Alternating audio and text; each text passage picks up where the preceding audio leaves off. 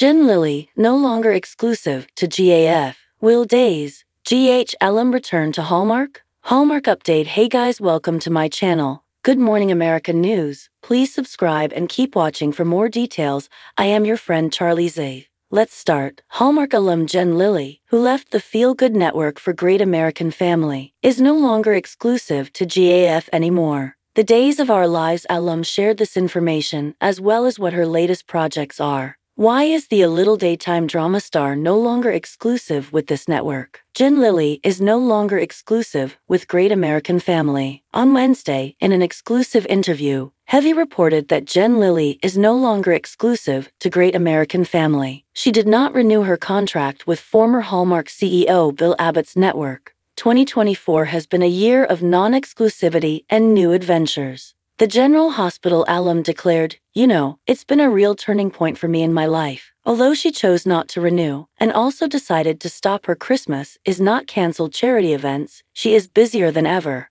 Jen shared that she needs a spreadsheet to keep track of all of her projects. What is Jen Lilly doing now? What is in the cards for Jen Lilly? She is part of the A Little Women Christmas movie ensemble that will premiere on Great American Family on Saturday, November 23 at 8 p.m. Eastern. In addition, she stars along with Nick Bateman in Operation Mistletoe. However, she has not divulged which network will air this acquisition. In addition, Jen wants to do more producing, as well as occasional acting. Has there been a mass exodus from Great American Family? It appears that Jen Lilly is not the only talent that has moved on from being exclusive to Great American Family. This week, the network released their Great American Christmas schedule. This list of movies did not include Lori Loughlin, Jessica Lowndes, or Susie Abrahamete. The biggest surprise is that Lori Loughlin was not part of Jen's movie A Little Women Christmas. That is because When Calls the Heart co-creator Brian Bird is the executive producer of this movie. He has long spoken of having Lori back on the Hallmark series.